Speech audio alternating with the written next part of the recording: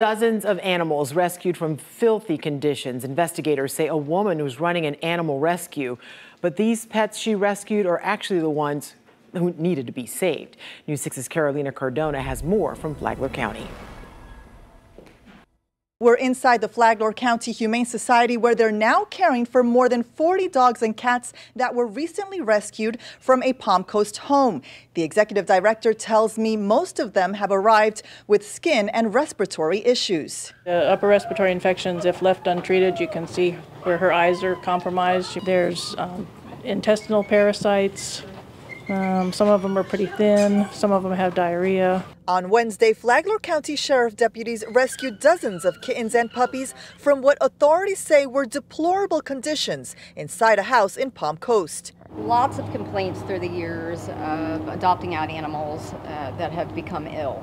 I know Flagler Animal Services definitely received lots of complaints with that, and they've done their due diligence and they've done their investigations. It's just very difficult to make a case and put a case together. Detectives say the owner had been operating a non-profit animal rescue from the home, where they also found dozens of bottles of old and new prescription medications they say was being sold illegally. When we executed the search warrant, there was a lot of medications.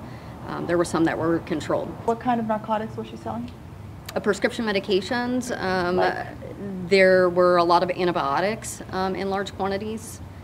Some I explained early on that were predominantly for animals. However, there were some that can be used also in people. So far, no arrest has been made. As for the animals rescued, they'll remain at the Flagler County Humane Society. The executive director said when looking for a pet, notice the red flags. Anybody that wants to meet you someplace other than where the animals are housed might be hiding something. Make sure you know who you're giving stuff to, who you're giving money to, what non-for-profit. Just because it's a non-for-profit doesn't necessarily mean that it's above board. And obviously in this case, and I'm sure there's other cases out there of animal cruelty for human gain. And the drug factor is just terrible. In Flagler County, Carolina Cardona, News 6.